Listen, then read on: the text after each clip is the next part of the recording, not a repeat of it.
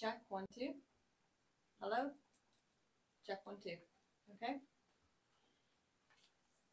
Good morning. Thank you for joining us for the fourth media briefing related to the impacts of Hurricane Helene on Buncombe County. Today we have several folks with us who will be able to provide an update on the current situation here in Buncombe County. We have County Manager Avril Pender, Assistant Emergency Services Director Ryan Cole, and Public Health Preparedness Coordinator Nathan Green with us to provide an overview.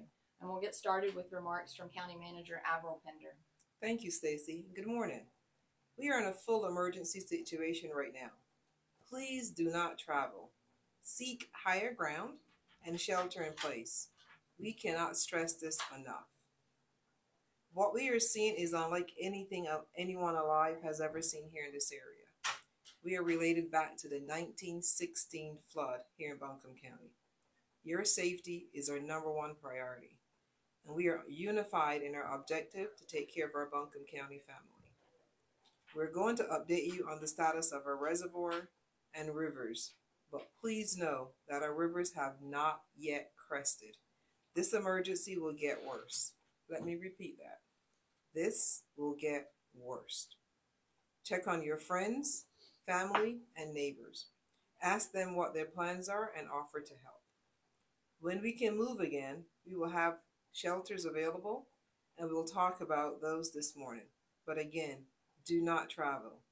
Consider all roads closed. This is an incredibly difficult message for us to share with you, but our emergency crews are having to prioritize life-saving missions. There may be calls that we cannot respond to. Keep up to date at www.buncombeready.org. I'm going to turn this over to Assistant Emergency Services Director Ryan Cole. Right now we are experiencing the most significant natural disaster that any of us has ever seen in Western North Carolina, as Ms. Pender alluded to. And with this is the historic flooding. It is going to reach above any record levels that we've ever had, and we're going to be waiting for that to crest.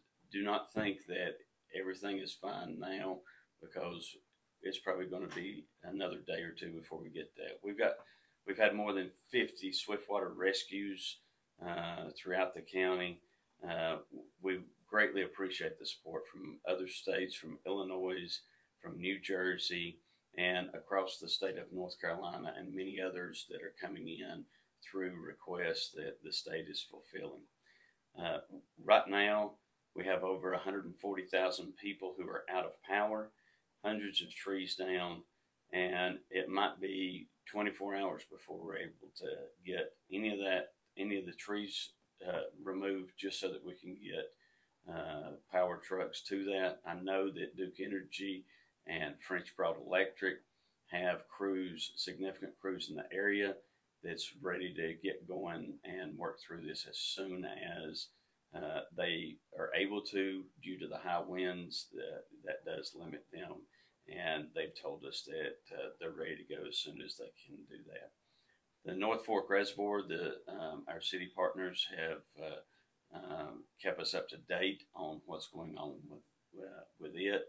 It did reach the spillway, and as it did that, there is controlled releases. They have controlled methods built into the system of how that water releases. However, as the water does come across the spillway, it does increase the amount of water that's in the Shenandoah Valley, which is going to increase the flood waters that we have just due to that water coming out of the mountains above the reservoir and pushing through. And so that has hampered some of our rescue efforts, and it's also been a significant impact to the people in our community. We did have Camp Lake on Balsam Road to breach and lose the water there, also adding to the Shenandoah River and increasing that. We have 911 calls that we cannot respond to at this time, and we are prioritizing those 911 calls to what is most critical. And there's some areas that we can't even reach just because of roads being closed, roads being washed out, and not being able to get there. We have had a structural collapse in Asheville that one of our teams is responding to, and right now we have 4 houses that has been as a result of a mudslide with victims in those houses that are not accounted for, that we're trying to get crews to that.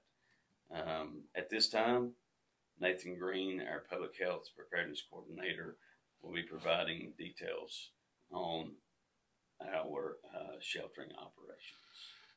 Thank you. Hello, my name is Nathan Green, and I'm the Public Health Preparedness Coordinator for Buncombe County HHS. Right now we have 2 mass shelters designed to provide a safe location for people who are unable to safely stay in their homes. One being the WNC Agricultural Center and the other Harris Cherokee Center. Any rumors to the contrary are not accurate. The Ag Center is located at 1301 Fanning Bridge Road in Fletcher, North Carolina. That shelter will be located in the Davis building of the Agricultural Center. Harris Cherokee Center is located at 87 Haywood Street in downtown Asheville. Upon arrival, if you choose to shelter, you'll be asked to fill out a registration form that essentially tells us what language you speak, who you are, what conditions brought you to the shelter, and who to contact about your welfare if it should be needed. As you prepare to go to an emergency shelter, we ask that you plan to bring the following essential items for each member of your family that's sheltering: prescription and emergency medicines, foods that meet usual dietary requirements, important personal documents, extra clothing, pillow, blankets, and hygiene supplies, comfort items such as books, music, headphones, supplies needed for children's, infants, such as diapers, formula, and toys, special items for your family members, such as the elderly or disabled, chargers for any electronic devices that you bring with you, or books and games and other ways to entertain yourself while you're at the shelter.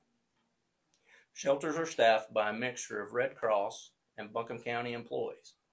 Public health regulations do not permit pets inside the shelters. Service animals are permitted, however. If you bring your pet, we understand, but you may be asked to leave your pet in the car. We want to thank everyone who is working these shelters and the staff that are working these shelters. We have sheltered around 20 individuals since shelter operations began, and we're beginning to see more individuals come in as evacuations proceed. There's also Code Purple shelters available through ABCCM for our unhoused population. For people looking to additional accommodations, Explore Asheville has worked with local hospitals to make affordable rooms available for residents who are seeking shelter from the storm. The link for that information can be found at www.buncombeready.org. Thank you. Okay, well, this concludes the update portion of our media briefing. Now we will open it up to questions from the media partners who are on the line. Feel free to unmute or type them into the chat.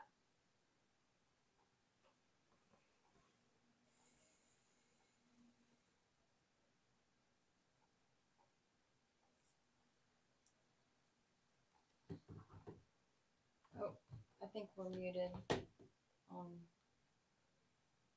Hang on 1 second, Mark.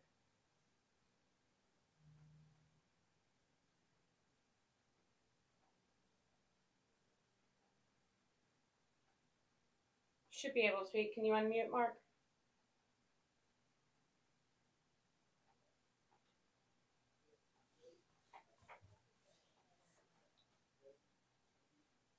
If you'll type your question into the chat, Mark, we can respond to it that way. We're not hearing any audio.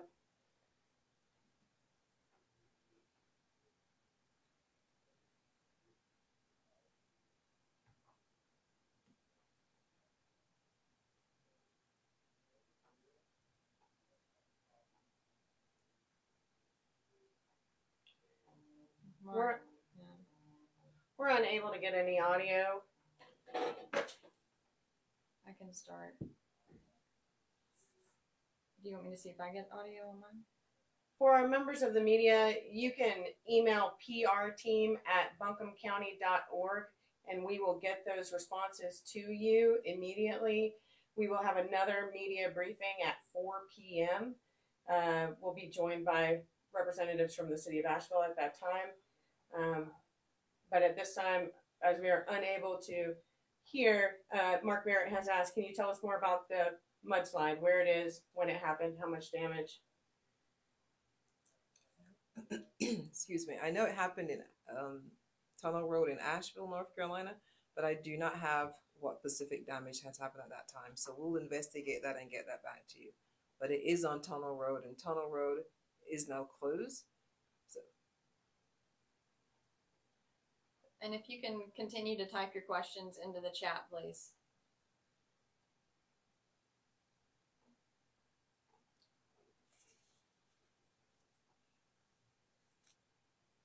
Okay.